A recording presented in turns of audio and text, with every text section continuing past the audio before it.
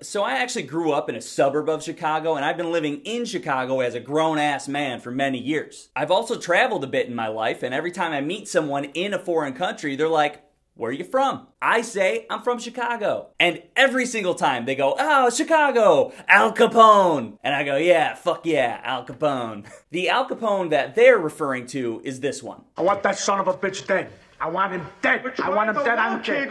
What am I, alone in this world? Did I ask you what you're trying to do? Did I ask you what you're trying to do? I want you to get this fuck where he breathes. I want you to find this Nancy boy Elliot Ness. I want him dead. I want his family dead. I want his house burnt to the ground. I want to go to the middle of the night. I want to piss on his ass. The Al Capone in this movie fucking sucks. The first 30 seconds of this movie lays out the whole plot for you. After all of the fun, interesting things that happened in Al Capone's life, he was sentenced to prison for tax evasion in 1931. He then spent 11 years in prison. While he was in prison, his wicked case of syphilis advanced to neurosyphilis. Or what is neurosyphilis? Neurosyphilis? Neurosyphilis is a bacterial infection of the brain or spinal cord. It usually occurs in people who have had untreated syphilis for many years. So basically, his brain is deteriorating. Deteriorating, right? Deteriorating. Become progressively worse. Yeah. Eventually, his mental state reached a point where he was no longer deemed a threat, so they just let him out of prison. He was then sent to his Florida mansion to live out his life while under close watch from the government. This movie covers the last year of his life in Florida in his mansion while his brain is slowly rotting away. Yeah. Tom Hardy is Al Capone. This isn't the Al Capone that you want to see in a movie. This is basically just a vegetable that stares at things and smokes a cigar. This is a man whose brain is degenerating. He doesn't have a grip on reality. I think Tom Hardy had an idea how to play this role, and he tried it out, and it failed. I gotta say, I think it's his worst performance. Just didn't work. I didn't like it. Can somebody please tell me why Tom Hardy feels it's necessary to create these weird voices of his that nobody understands? It's the next step of your master plan. Crashing this plane. Dude, you're an actor in a movie. All you have to do is change up the accent and make sure the audience understands you. But I don't want them to understand me. If they understood me, it wouldn't be any fun. In this movie, he just makes weird noises and hawks loogies and does a horrible impression of that guy from Independence Day. Ma, listen, get your stuff together and head for Anna's. Don't argue with me, just go. David, why'd I just send my mother to Atlanta? David! Oh my God. Oh my God. Tom let me down, and I'm very disappointed. Linda Cardellini, she plays Al Capone's wife, May. I actually thought that she was the best that this movie had to offer. She had a very good performance and did a great job with what she had to work with. She's a character with a good perspective that we can sympathize with as she deals with her husband that's going crazy. The only issue I had with her was her looks.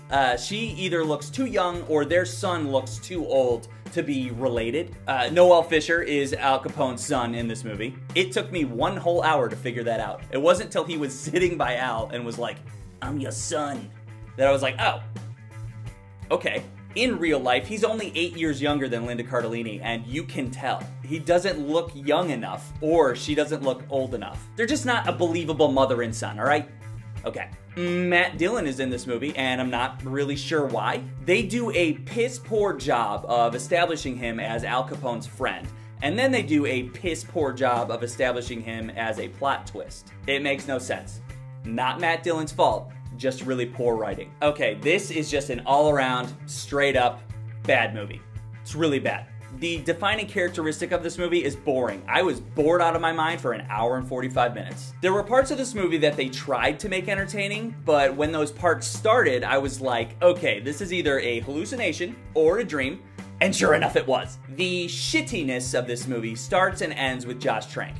Do you remember who that is? He wrote, directed, and edited this movie, so all of the blame falls on him. Of the 3 movies that he's directed, 2 of them really suck. I mean, do you remember the last Fantastic Four movie? That was him. I'm not really sure what the point of this movie was. It seems to be the most uninteresting part of Capone's life. The only thing in this movie that I found slightly interesting was that Al Capone may have hid $10 million somewhere, But they didn't really focus on that, and then it just fizzled out. That's lame. The idea of like a Al Capone treasure hunt is kind of fun. As a person that's genuinely interested in Capone's life, I would like to see a movie about his rise to power. Or at least a movie about him in Alcatraz prison while he slowly starts to lose his sense of reality.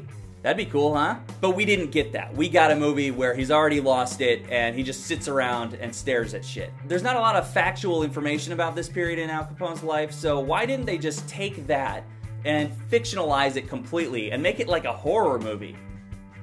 An Al Capone themed horror movie where you don't know what's real and what's fake? That's kind of cool, right?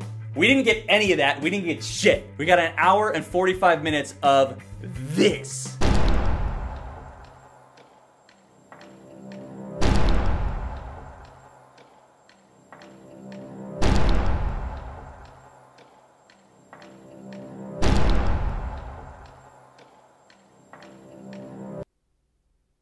Boring. It's boring as fuck.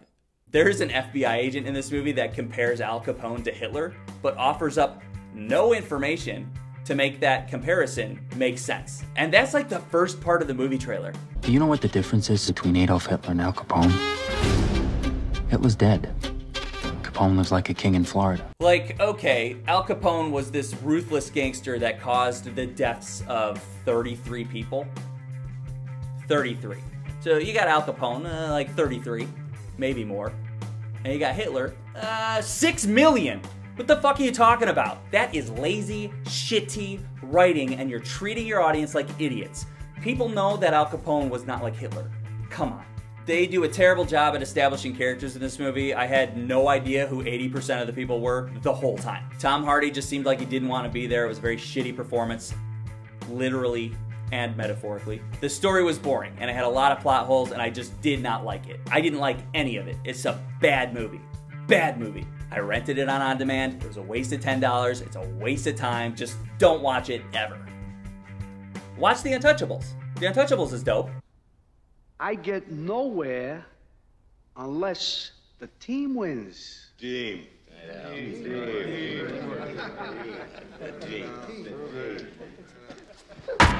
When the movie was over, my wife was like, what's the Rotten Tomatoes score on this? And I'm like, I don't know, like upper 30s, lower 40s. And she's like, how'd it get so high? See ya. Subscribe. But I don't want them to understand what I'm saying. I'm pretty good, right? All I did was put on the mask. You're a big guy. For you. You're a big guy. For you.